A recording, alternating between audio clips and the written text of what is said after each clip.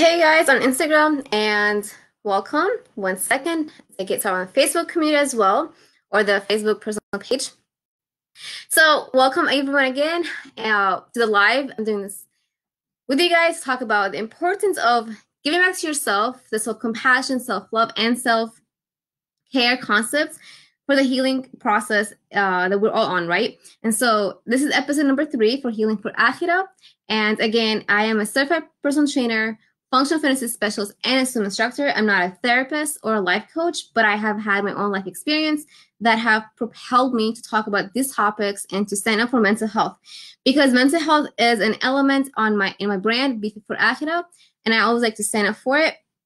And so with the COVID, it's really important to continue talking about these topics, especially with healing, because we need them for our fitness journey.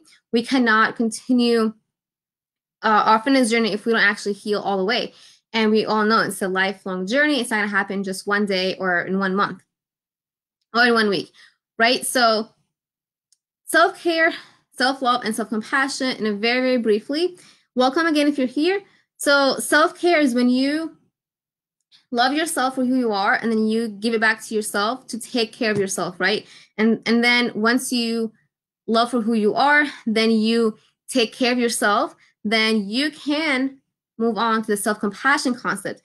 Wa alaikum assalam wa rahmatullahi wa barakatuh. So let me be real, as I'm always honest with you guys. This week has been very interesting for me. I had to reach out for someone else. I had to reach out to someone who knew me like 10 years ago, about 10 years ago. And I tried to remind myself like of who I used to be back in the day and why I'm not her. Like, why am I not that Ola that I want to be? What happened with me? I love you too, Rachel, my cousin. So sometimes you do need to reach out to people who knew you back in the day if you cannot see yourself. And I was really burned out, and she asked me the question, like, do you love yourself, Ola? And it was really hard because I reached that bottom hill and I just bawled in tears. I'm like, apparently I don't. And it took me time to come back out of it and to understand that no, I am enough, and that I am giving, that I forgot to give back to myself. And that's really important. I feel like it's not just a woman issue. Hi, Jihan. I think it's also a man struggle as well, right? Because people who are like nice, genuine, for example, who are giving back to others, it's their nature. For example, it could be their nature that they forget to give back to themselves. And that's why I had that status about the cup, empty cup, and what have you.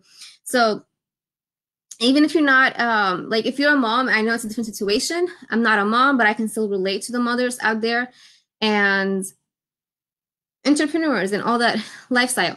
So the objectives here are, again, to cover up self-care, self-love, and self-compassion. Self-compassion is actually very important to move forward. Rasha, I would love to go on live with you, but I will talk to you after this, inshallah. It's my cousin.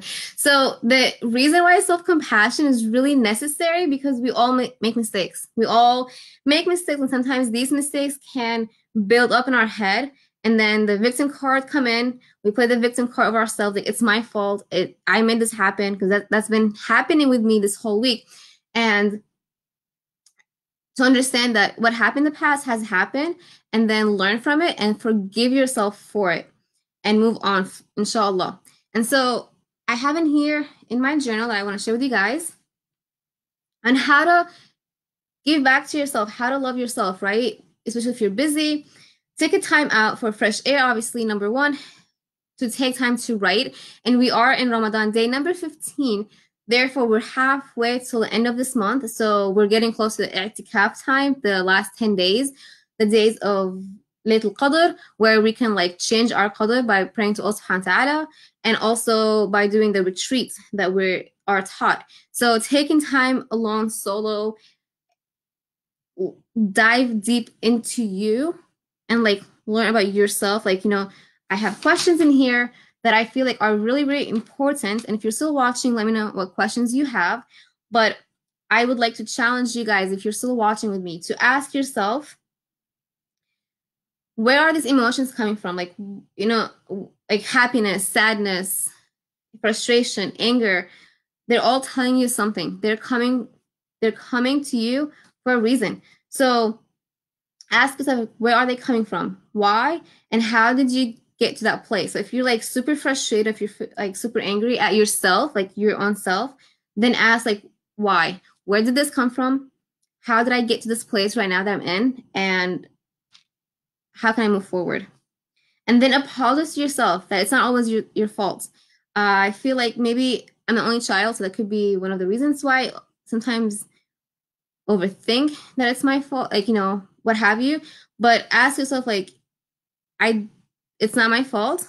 And if you've gone through something that might have been traumatic, right? Traumatic events can leave a scar inside, and it can be hard to move on. And that's something I have experienced like recently, and that's why I'm coming and talking about this Healing for Akhirah series. It's because I'm still healing from that scar within me. We all have scars, and I believe we all should talk about it. We don't have to talk about it publicly, but talk about it with our own selves. Like, what happened? Why did I allow this to happen to myself? And then obviously go back to the faith concept. Like, it was also part of Allah's plan for me, Allah's qadr for me. And then like one of his 99 names is Ar-Rahman, the most, merciful. So therefore I have to be merciful on myself. He is the Al-Ghaffar, the most forgiving. Therefore I should forgive myself. And he's Al-Wadud, the most loving. Therefore I should love myself for who I am. And it's so funny because this week I've been telling myself, like, I'm very, nice person. I like to give a lot to people. I like to help people out. But then why am I not able to give it back to myself? And that's why we need to take a step back and reflect and realize, like, are we filling our own cup, or are we filling people's cups all the time? And it can be hard, especially if you're a caretaker, if you're a mom, if you're a dad, whatever position you're in, CEOs, like, we're all giving, right? Especially after the pandemic, we all want to help each other out, which is important. But as we're giving back to other people, we need to remember to give back to ourselves. And that's my message for today, is that self-love, self-care come together. You need both of them, and they're necessary in order for you to be compassionate on yourself. So take care of yourself. It's not just about a hot tub bath, shower, putting makeup on, taking care of your look, outer look, but it's actually taking care of your inner look as well.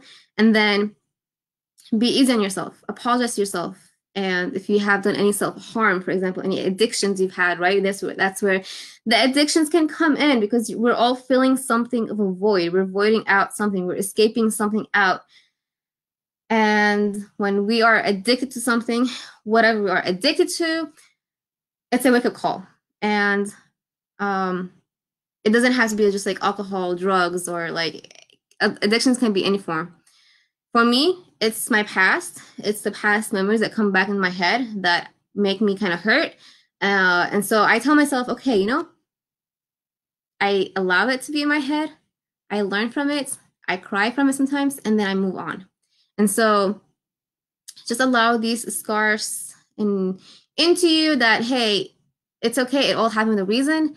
God made you go through it, perhaps to learn about your own self, to grow from it, and to become the person you are today. Do not be embarrassed of who you are. Be proud of yourself. If you like to help people, if you like to, I have a comment on Instagram that says, I have been going through that lately. My past has been creeping up. Yes, so has been mine. So has been mine. And it's not very pleasant all the time.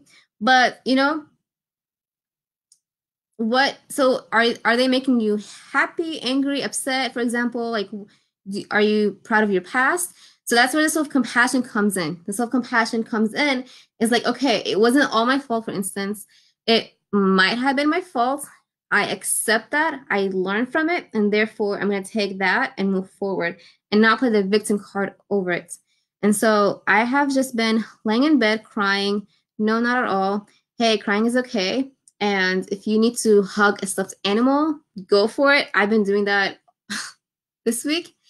So that is my message for today, guys. Thank you for watching Facebook. Thank you for Instagram for watching. The reason why I'm doing the Healing for Akhirah as a fitness professional, because I believe it's not just the mind-body. It is the mind-body and meditation. but it's also like mind, body, and soul for my brand at Be Fit for Akhira. And in order for us to keep up with our fitness journey, we need to keep up taking care of our mental health.